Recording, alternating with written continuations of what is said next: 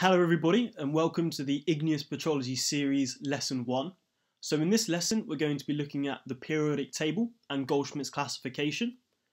The image in the background is an image of the Bushveld complex in South Africa. It is the world's largest layered mafic intrusion. So the goal of this series is to build up our knowledge to begin to understand how structures like this form through geological processes. But today we're really going to start with the basics. So the periodic table is a table of the chemical elements ordered by increasing atomic number. The elements can be grouped according to their physical and chemical properties. Physical properties include things like melting point and boiling point, and chemical properties include things like reactivity and electronegativity. The first recognised version of the periodic table dates back to 1869, where Russian scientist Dmitry Mendeleev ordered 56 known and also 8 unknown elements by atomic weight. It's quite an impressive feat. In geoscience, we have other element classification according to their behaviour in geological systems. A widely used geochemical classification is that of the Goldschmidt classification proposed by Victor Goldschmidt in 1922. Now, to understand the periodic table, we should really understand the structure of an atom. Atoms are composed of a nucleus composed of positively charged protons and neutral neutrons, given in red and green there respectively. Now, this positively charged nucleus is orbited by negatively charged electrons. Now, those electrons are ordered according to their shells. So we have the first shell, or K, the second shell, or L, the third shell, or also known as M, so on, so forth. Now, as we delve deeper into the shells, we see that those shells also have subshells, known as S, P, D, and F subshells. Okay? What we should know is that the S subshell has one orbital, and one orbital houses 2 electrons. Now, if we apply that knowledge to the other subshells, we can learn about how many electrons are hosted within that subshell. So in the P subshell, we have 3 orbitals. Multiply that by 2, and we have 6 electrons. D, we have 5 orbitals. Multiply that by 2, and we have 10 electrons. And the same then for F, and so on and so forth. Now, we can write the orbitals in this sort of arrangement. This is a diagram you may have seen from chemistry lessons, okay? And it looks a bit intimidating, but really it's quite simple if we break it down. So if we take one of the world's favourite atoms, oxygen, and its electron configuration is 1s2, 2s2, 2p4. What we're looking at there is the shell and the subshell and the number of electrons hosted within that. So oxygen has 8 electrons. So if we use the grey arrows, we can highlight where oxygen exists on this chart. So we do 1s2 for the 2 electrons hosted in the s orbital, 2s2, and then 2p4. And that means we still have 2 spaces left on that p orbital. So looking at a particular atom in the periodic table, now we're looking at gold, a favourite of geologists. In the middle we usually have the symbol and sometimes the name. So gold has a symbol of Au, which is derived from the Latin for gold, which is aurum, not geo, as some might expect. We usually have the atomic number, which is also sometimes known as the proton number. Now this represents the number of those positively charged protons in the nucleus. Then we have the atomic weight, or the atomic mass, which is the mass of an atom. So it's the collective weight of the nucleus of that atom. Okay? And then sometimes we also have the electron configuration, as we've just learnt. In this case, we have xenon in squared brackets before the electron configuration. That is essentially shorthand for the electron configuration of xenon. Otherwise, this electron configuration would go on and on and on and would not fit onto a page. Okay, so it's a simple way of shorthand writing the electron configuration. Other things that we should know is that things like isotopes and ions exist. So we have isotopes, which represent the same element with the same number of protons, but have a different number of neutrons, and therefore it has a different atomic mass. So for example, if gold, we're looking at an isotope of gold, not if there is one, but for example, this atomic mass would change whilst this atomic number does not. Okay. We also have things known as ions. Now, ions are an atom that is either positively charged or negatively charged. Positively charged atoms are referred to as cations, and negatively charged ions are referred to as anions. Okay, this is due to either electron loss or electron gain, so a less causing a positive cation and a gain causing a negative anion. So now we're looking at the periodic table, okay? We have a range of different colours representing different groups of elements in the periodic table, and we're going to look at this in a moment.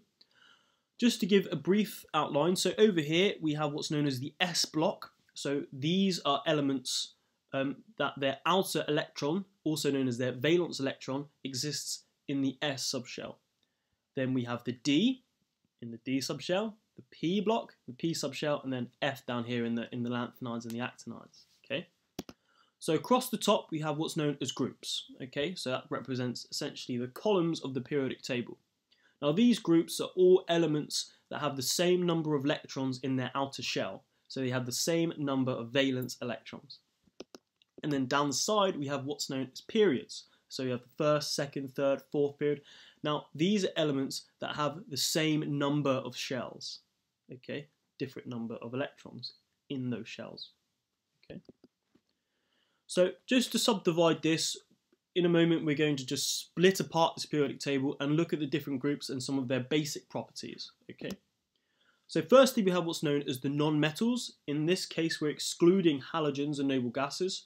So these are essentially gaseous phases, like oxygen, carbon, nitrogen. They have high ionization energies, they're oxidizing agents, low densities. These are our non-metals. We have our alkali metals in group 1. Now these typically have low melting and boiling points, low densities. They have one valence electron. In the next group or column, we have what's known as alkali earth metals. So these also have low melting, boiling points and low densities, but now they have two valence electrons. Here is the transition metals or D block elements, okay, which represent groups 3 to 12. Now these are conductive, these are ductile, malleable elements, and they often possess many different oxidation states. And then we have what's known as basic and base metals. These are metals that are abundant in nature and possess many oxidation states, or there's many ions. In geological terminology, base metals includes things such as nickel, copper, zinc and lead. Next, we have what's known as semi-metals or metalloids. Now the properties of these elements are essentially intermediary between metals and non-metals, hence their name. Okay, these often form alloys with other metals, and they generally good semiconductors. And then we have the halogens in group 17. Now these are reactive non-metals. They're highly reactive because of their valence electron configuration. They have essentially one electron missing from the outermost shell, which makes them highly reactive, highly electronegative. Then we have the noble gases in group 18. So these are called noble because they're very non-reactive. Okay, they're stable because their outer electron shell has the maximum number of electrons possible. They also have very low melting and boiling points. So usually configured underneath the periodic table is the lanthanides. Now these are a group of rare earth elements that all have fairly similar properties. They're referred to as the lanthanides because they all have similar properties to the starting element in this row, which is lanthanum. Okay? These all form essentially trivalent cations, with some exceptions that we'll discuss in future lessons. And these are all quite reactive elements. And then just underneath the lanthanides, we have what's known as the actinides. Now, this is a very interesting row because only two of these elements actually occur in nature. The rest are synthetic. Okay, the ones that occur in nature, thorium and uranium. Okay, these are reactive, and again, just like the lanthanides, they're referred to actinides because all their properties are similar to the element in the first slot, which is actinium. Okay, so now we're going to look at it from a slightly different perspective, and now we're going to look at it a bit more from a geochemical perspective. Firstly, we have what's known as the large iron lithophile elements, sometimes abbreviated to LILE. Now these are elements that are generally incompatible and have a small charge to ionic radius. Next, we have what's known as the high field strength elements, abbreviated sometimes to HFSE. Now these are elements with a small ionic radius and a high charge, and with that high charge comes a high associated electric field, which then refers to their name, high field. Now these are all trivalent and tetravalent ions essentially. And lastly, an interesting one is the precious noble metals. And then if we just take out gold and silver, so the two in the right column from that equation, we have then what's referred to as the platinum group elements. Okay. Now these are all precious metals that are quite rare in nature, and they often occur together in nature due to their similar properties. These elements are particularly resistant to oxidation and corrosion. So now we're going to look a little bit at Goldschmidt's classification. Okay.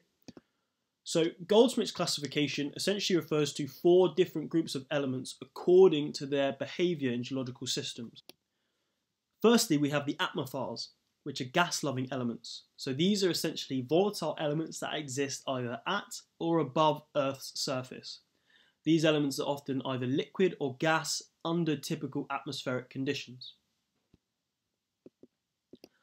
Then we have what's known as the lithophiles, so rock-loving elements or rock-forming elements.